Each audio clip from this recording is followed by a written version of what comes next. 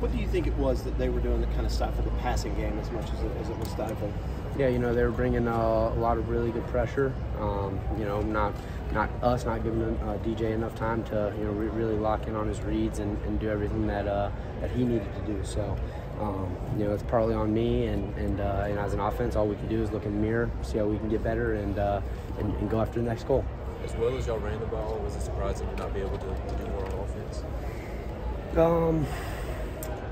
You know, I'm just out there running plays. You know, I get the signal and I line up and I go. You know, I try to input or give anything I can that I see on the field. If they take it, they take it. If they don't, they don't. You know, so I just do my job. Were there any things you did see that you feel like maybe we could have gone to? Yeah, there's definitely some things out there that we could have attacked, but you know, they chose to attack some other things that were there as well. Any specifics? No specifics. How do you shelve this and move towards that ACC championship, bigger fish to fry, as it were?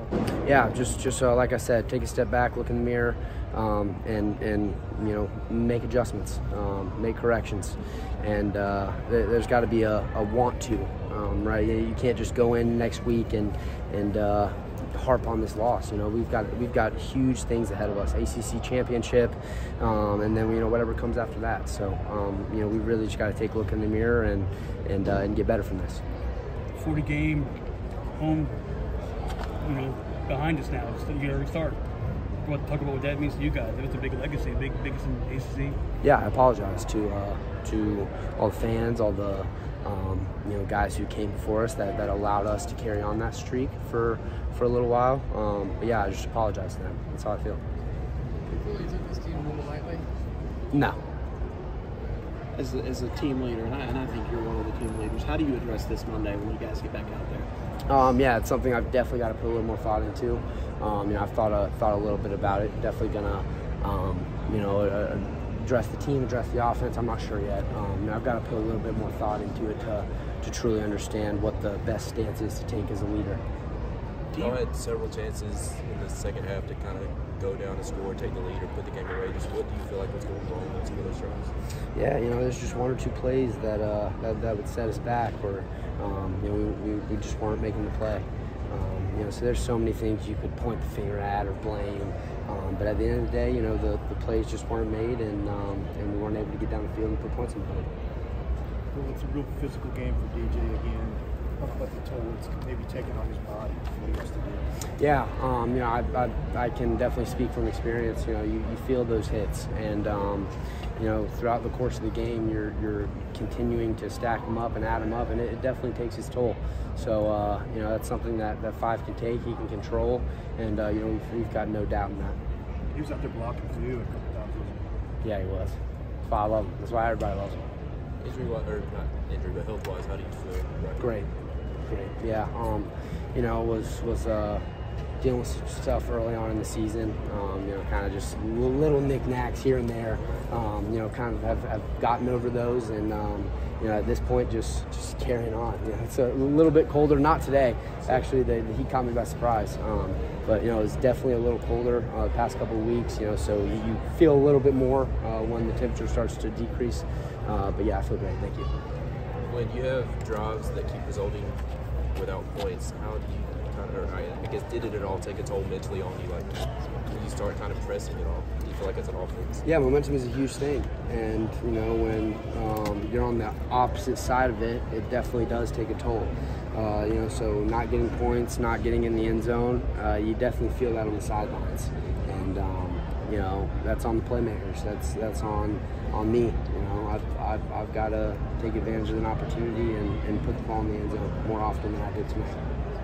What was Coach Sweeney's message after the game? Yeah, I love all you guys. You know, my love is not conditional; it's unconditional. And you know, we did a great job. We had a almost 40 game win streak here, and that's incredible. You know, it's absolutely incredible. So you got to appreciate that stuff.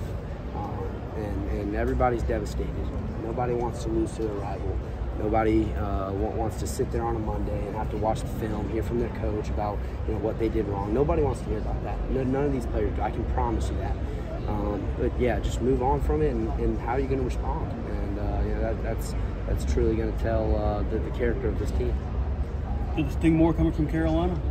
Does the loss sting more because it came from South Carolina? No comment. Were there any adjustments you feel like they made in the second half defensively that kind of took y'all out of your game plan on offense? Yeah, that's just all part of football. They're gonna see what we were successful at in the first half and try to combat it. So I know a couple come to mind. Not throwing 6 in there until either red zone or third downs. So he's healthy. He's full speed out there and not worried about catching his breath. So definitely felt that. And then backer scraping on those little pitch read tosses that DJ and I had were successful on early in the first half. So there's just a couple that come to mind. But yeah, there were definitely adjustments that they threw at us. Despite the turnovers in the second half, did you still get the sense, did you still have the belief that if you could just get the ball back, you were going to be able to make a run and win this game and fourth quarter comeback? There's always belief, even after the fumble on the punt return, there was still belief, I promise you. That's what this program is made upon, and that's what we'll have as long as we're around. So, to answer your question, yes, there was definitely belief. Can you put your finger on the turnovers as to why they keep popping up in bad times? 12 games into the season, you have 3 turnovers, and what some people consider the biggest game of the year. Yeah, and I can't. It pisses me off. It's very frustrating. I sit there with Phil Moffitt every single day, and I do ball security drills. It's how the game is. It's God is laughing at us right there, right now. Because we're going to look back and we're going to appreciate this moment. We're going to appreciate the season. We're going to appreciate everything that has happened, right? So no, I can't tell you why it's happening. In terms of Phil Moffitt, Antonio, DJ, all of those guys really focus on it during the week, and you've seen it the past couple of weeks. So. I don't have a clear-cut answer, but one thing I can promise you is that once again we're going to look in the mirror and we're going to try to fix it the best of our ability. Can you take me through that kickoff play, kind of how it came about, and I guess the design and execution? Yeah, we had tried to run a little earlier in the season when they had gotten a penalty. The kicker actually boomed it like 5 yards to the end zone, so we ended up not running it, but. Yeah, they got a penalty. We were leaving the huddle. Coach Sweeney, kind of relays it to us that he wants to run it.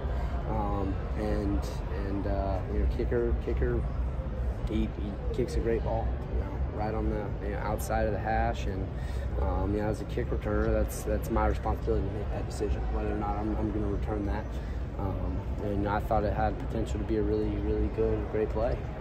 And things don't go that way sometimes, like I said, I don't know why, but I can look back and I can regret it. I can say, dang, I should have fair caught it, or I should have done this or that, but if Phil Moffitt takes that to the crib, then I'm saying the exact opposite, right? So I'm so satisfied with everything that has happened, because I know that we're going to be able to reap what we're going against right now, and everything's going to pay off. Is there any read on that, or is it just straight huddle up, give it a feel? It's personal for me. Yeah. Y'all had a handful of punts. A majority of them were coming after incomplete passes on second and third down. Does that bother you as a running back?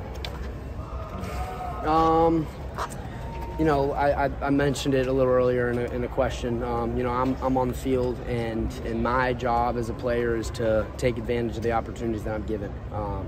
So I get my eyes over to the sideline as quick as I can. I get the signals, and I run the play.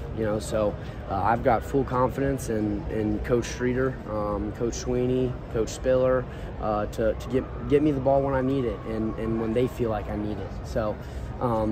As a competitor, hell yeah, I want the freaking rock with 5 minutes to go and the game on the line against our rival. That's me as a competitor, but that's not how it shakes out all the time. And as I said, I've got full confidence in the coaching staff and what they're calling, so just gotta roll with it. Is the fact that you average 9 yards a carry make it even more frustrating at all? I didn't know that. That was the first time I've heard it, but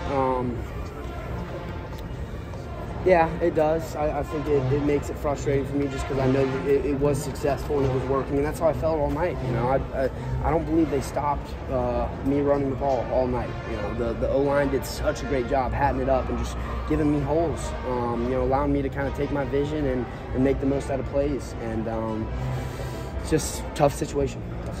How do you've lost games before? How do you best sum up losing this specific game? 2013 was the last time it happened. You probably don't have a memory of that. Mm-hmm. Yeah, you know, it stinks losing to your rival. It definitely does. A little bit more than the other ones, and it's one you're going to remember. You know, there's no question about it. But hats off to South Carolina. Coach Beamer, he's got a great program brewing over there, and he's doing some really, really good things. So, you know, just huge shout out to them and all they were able to do today. And yeah, just props to them. How do you use this frustration and anger and channel it into being a positive and use it next week against North Carolina instead of letting it kind of linger? Yeah, it's just fuel to the fire. You know, that's what we've been saying all season. So, you know, allow it to continue to add more to it, and just want to continue to accomplish our goals ahead of us. That's the biggest thing. Is you can't look in the rearview mirror. You know, you got to look forward to the goals ahead, and that's what we're focusing on. Well, when you think about the fact that this is the last game for some of these seniors, can you just put it into words, just how tough this is to send them out like this? You have the chance to come back and right your wrongs and get another win here at Memorial Stadium, but what they've meant to this program and their time here at Clemson. Yeah, everyone that I saw, I apologize to, because, you know, I would hate for me to be in that situation and to not be able to come out on top, especially against your rival last home game. You know, there's so many things that go into it. But, you know, I personally apologize to everyone that I saw. Wish that I could have done more to send them out on a victory. But, you know, they've had great careers, and there's no question about that. They've got to look back and be very proud of what they've done in their career. This game carried a lot of different things and opportunities as well as pride and all of that. Is there a hierarchy right now of what hurts the most, of the feelings? You know, there's so many right now, so many emotions. You know, I really got to think a little bit more about it and, you know, take the weekend to look back, go watch some film and just develop my emotions. So not right now, not one that sticks out, but I can just tell you there's a lot of them. And yeah, I feel sorry for the fans and the seniors and, you know, everybody that relied on myself. Really appreciate it. Thank you.